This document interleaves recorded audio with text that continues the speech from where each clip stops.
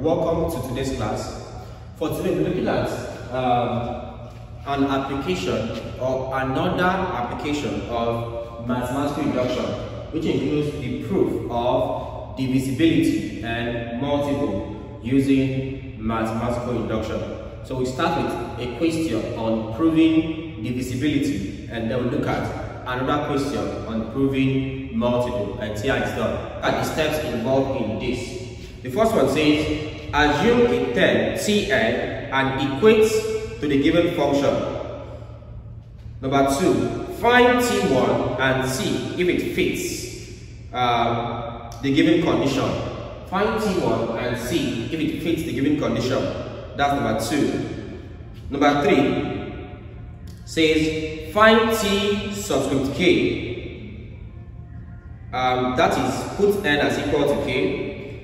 Fourth one says, find t k plus 1. That is, put n as equal to k plus 1. Fifth one says, find the value of t subscript k plus 1 minus t subscript k and see if it fits the condition given. Alright, so these are like the steps for this. This one says, prove.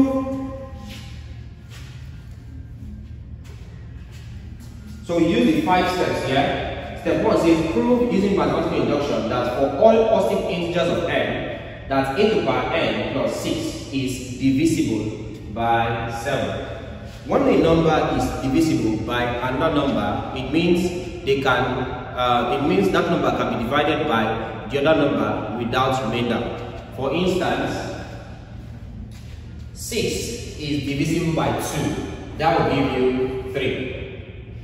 Now 5 in this case is not considered divisible, because if I divide 5 by 2, I'll have 2 and half, or perhaps 2.5. So we don't consider 5 as being divisible. So if you say that 6 is divisible by 2, it means 6 can be divided by 2 to have a whole number without a remainder. So let's use that condition for this. What do we have?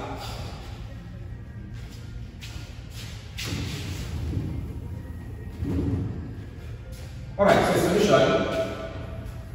Step 1 says, let Tn be equal to this, that's a to the power n plus 6. That's what step 1. Step 2 says, put n as 1 into this and see if it is divisible by what is here, which is 7. So let's see T1, put n, or let's say let n equal to 1, let n equal to 1. I have t subscript 1 is equal to a to the power 1 plus 6. That's equal to a to the power 1 is 8 plus 6. And that's equal to 14. Of course, 14 is divisible by 7 because 14 over 7 is equal to 2. So the first condition has been met. So it's divisible by 7. Next, we said put n. Next up, let n equal to k. What do I have here? T subscript k is equal to a to the power k plus 6. So I have this. For this one here, we have this. Next up, we said let n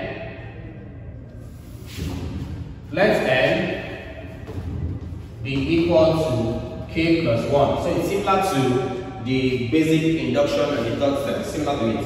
Let k be equal to n, let n equal to k plus 1. It means that t k plus 1 is equal to 8 into power k plus 1 plus 6. So I have this.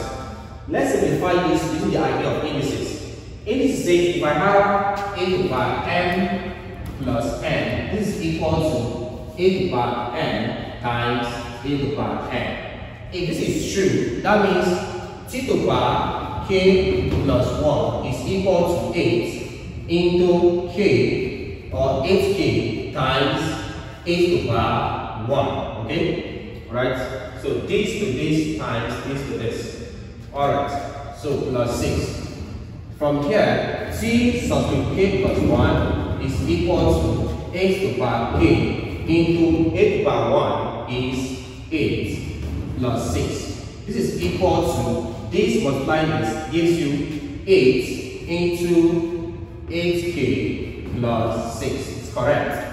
8 times 8k, that's this, plus 6. Observe I use bracket. I did not write 8 times 8k, so that you don't assume this as 88k. So to separate between 88k and 8 times 8k, I place this in the bracket. So you can see the difference here.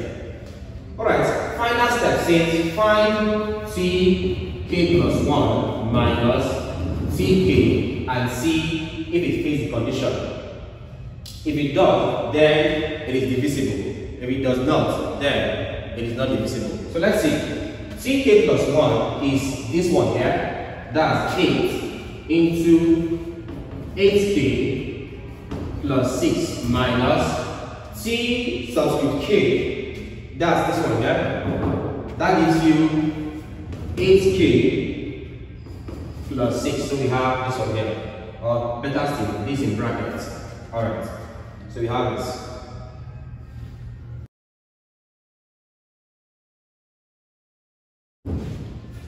Expanding this, we have 8 into 8k plus 6 minus this minus 8 to the power k minus plus is minus 6. So I have this. So plus 6 minus 6 cancels out. I'm having 8 into 8k minus 8k. These two can be subtracted. It's just like saying, okay, let me help you figure this better. We can, okay, just like saying, let's say 8 to the power k is a. This will become 8, let's call this a minus 8 to the power, this is a, so a. This now give you 8a minus a, that's 7a. I have this. With this same concept, let's work on this. So the same idea, 8 multiplying 8 to the power k minus 8 to the power k gives you 7 into 8 to the power k. I have this. So these are the same thing. Alright, to make you understand better, assume 8 to the power k to be a becomes 8a minus a. That will give you 7a. Same concept here. This value here, is it divisible by 7? Yes, because I have 7 multiplying 8 to the power k. Divide this by 7. This can cancel this, leaving you with what? 8 to the power k. So therefore,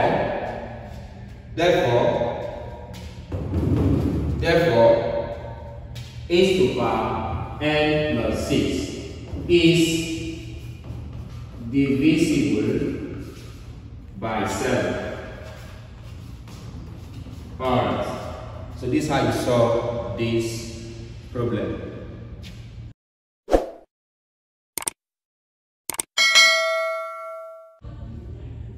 Let's now look at a problem on multiple, how to prove multiples using mathematical induction. We'll still follow the same 5-step process, but for this one here, so let's explain what a multiple is.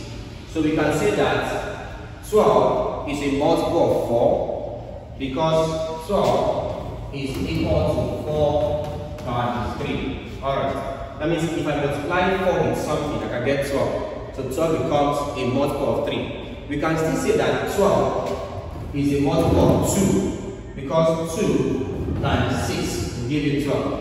So the idea of something being a multiple of the other one is that that thing should be able to multiply another whole number to give you that number. That's the concept of the multiple. Alright, let's work on this. So solution.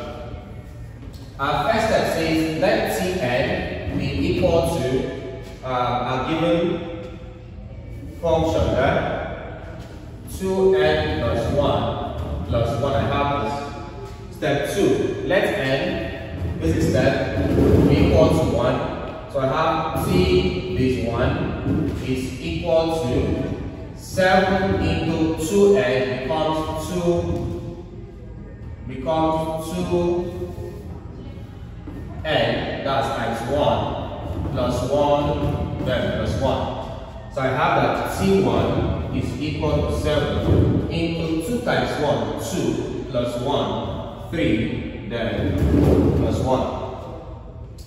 So T1 is equal to 7 to the power 3 is 343 plus 1. That's equal to 344. Is 344 a multiple of 8? Yes, because 344 is equal to 8 times 43. So 8 times 43 gives you 344. So therefore, 344 is a multiple of 8. So the first condition has been met.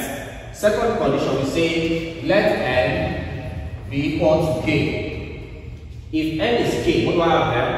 It means that t n becomes k is equal to 7 into 2 n is k plus 1, then plus 1. Next up, get n or let n equal to k plus 1. So what do I get there? T into n k plus 1 is equal to 7 into 2n becomes 2 into n is k plus 1, then plus 1, so plus 1. 2n, n is k plus 1, then plus 1 before the plus 1. So plus 1 and then plus 1. This gives you, if I expand this gives you t k plus 1 is equal to 7 into 2. 2 times k is 2k plus 2 times 1 is 2 plus 1 is 3. So 3 plus 1. So I have this.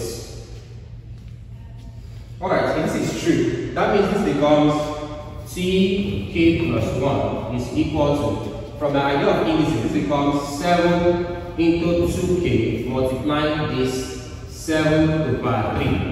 So we explain this with the divisibility part. Alright, this is this, then 7 to 3. These are the same thing, plus 1. So I have 1. 7 to the power 3 is 343. So I have, this is equal to, this is so plus 1 is equal to 7 to the power 2k into 343 plus 1. So I have this.